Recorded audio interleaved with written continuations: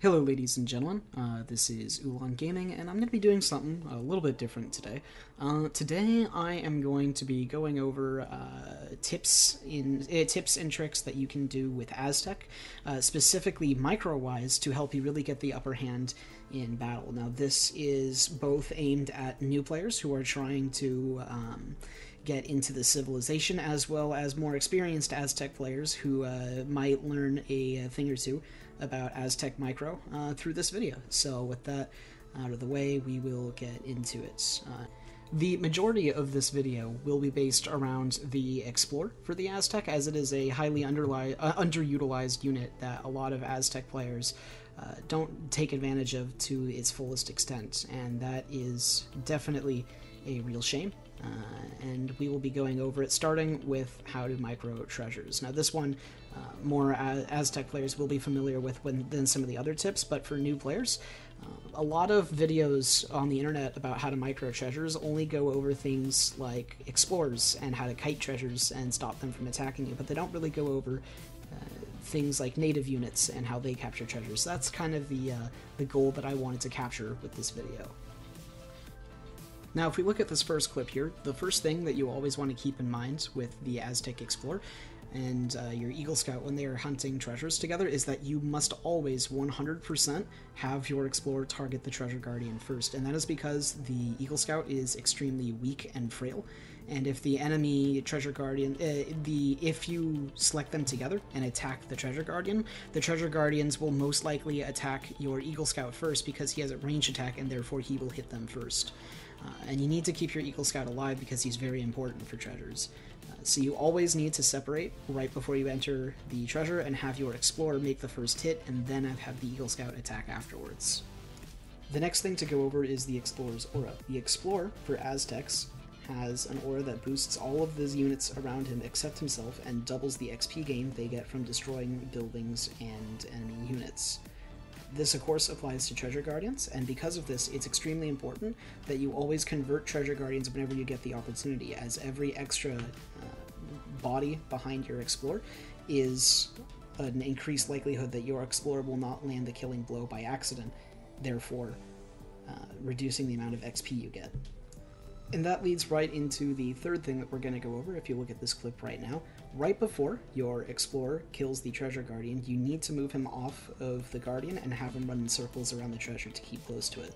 Your Explorer and the Eagle Scout actually do the exact same damage to treasures. They both do 18 per hit in the first stage. And it's very important that when the enemy gets low, you carefully micro your Explorer around the Treasure Guardian to avoid killing it. In this example here, we killed a polar bear, which gave us 54 experience, as opposed to the usual 27.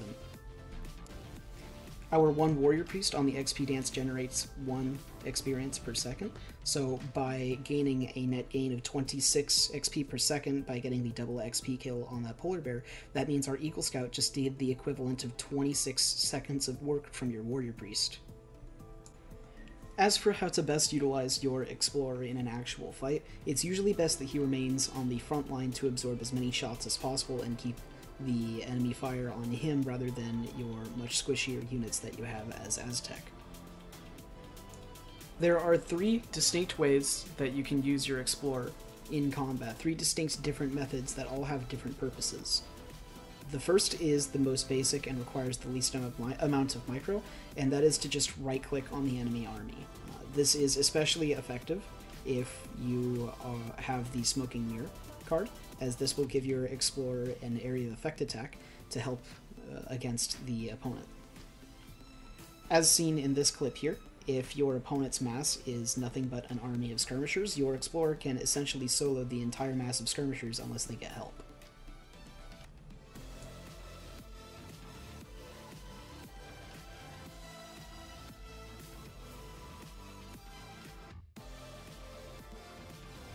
As seen in this clip here, right-clicking your Explorer on the enemy skirmisher mass will also help snare them, as the skirmishers will be unable to outrun your Explorer, especially after the Smoking Mirror card has been sent, which can allow you to close in with the rest of your military, and even allow some of your units to fight their counters.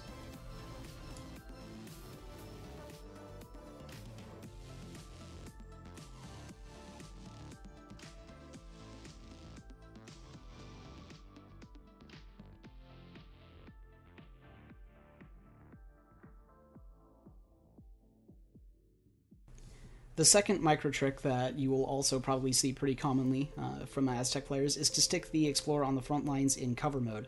Cover mode gives him 50% range resistance at the cost of half of his HP and movement speed. This does have its benefits in that your Explorer will become a super huge damage absorbing tank, especially if your opponent is massing musketeers or skirmishers. It is, however, rather redundant against cavalry, or shock infantry, or any number of melee units, and it also, of course, takes away most of the damage that your Explorer actually does in the battlefields. Having the movement speed is also a very big deal, as even with Smoking Mirror, the halving of your movement speed is so rough that generally a lot of troops will be able to escape your snare, even if they are snared and have reduced movement speed.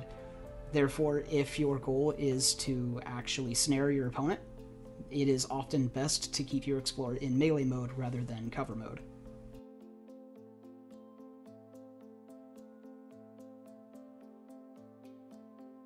The last method for using your Explorer on the front line to tank is a little less common, and it is probably something you will likely never see Aztec players do, and in fact is something that I only discovered myself recently by accident. But this is by far the tankiest way that you can use your Explorer, and is generally best used in the mid to late game. After you have 10 warrior priests and a sizable army behind you, you can use this strategy to completely make your Explorer immortal. By using the stand your ground stance instead of cover stance, you will make your Explorer completely stand still and not move even if he is being fired upon. The only way that he will move is if something enters his melee range. And what you can do here is, if you have 10 warrior priests on your warrior dance, you can switch the dance to the heal dance, which will make your Explorer heal while he is technically idle, even if he is being shot. And because this scales better with his HP, this is something that becomes available when you hit the 3rd age and above, and when you have 10 warrior priests, because that's where your Explorer has a very high HP total, and it's where you'll get the most heal from your warrior priests to outscale the enemy's damage that is coming in. If you look at this clip right here, you will see just how many sheer numbers of musketeers it takes to down just the Explorer when he is doing this, and you'll also see just how long it takes him to do it as well. So yeah, this obviously isn't going to cut it. Let's bring in some more. But you're just standing there. Yes, but look at my HP. Oh, you are... Oh, jeez.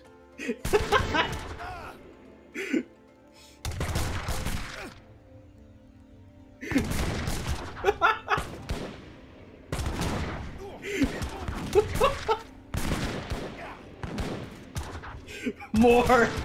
Bring more!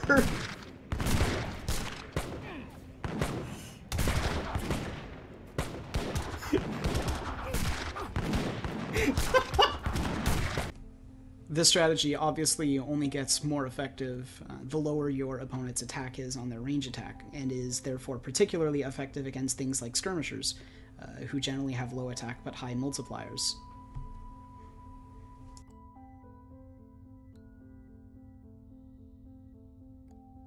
In this clip here, we can see me use this practically in an actual game against a Japan player who had a mass of Ashigaru and Yumi archers, which would normally perform well against Eagle Runners.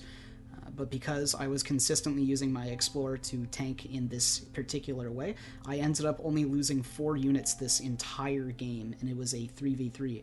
This is actually a game I plan to post in a later video. I've also used this as a method for countering Mexico's Palace of Interbide card, which gives their town center a very powerful siege attack. I ensured that my chief was the first unit to be targeted by having him approach the town center first, put him in stand your ground, and set the XP dance to heal dance instead with my 10 warrior priests, and I was able to safely siege his town center and be under his base while the Warchief took all of the fire from the town center. As seen in this clip from the same game as the previous, you can also use stand your ground with your normal military units to heal them even when they would normally be in range to siege a building, because units will not siege buildings when they are in stand your ground. unless the building is right up on them. And through this, you can actually full heal your entire military using the same heal dance while right in your opponent's base, essentially.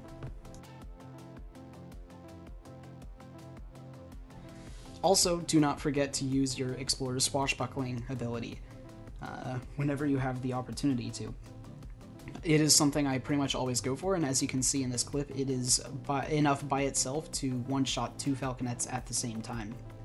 It is definitely a age-up politician that I always go for in almost every single deck I use with Aztec.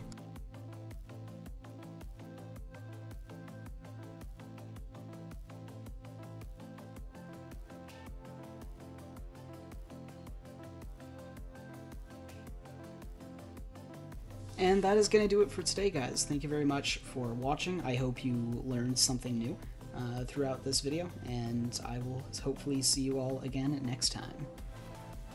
Goodbye.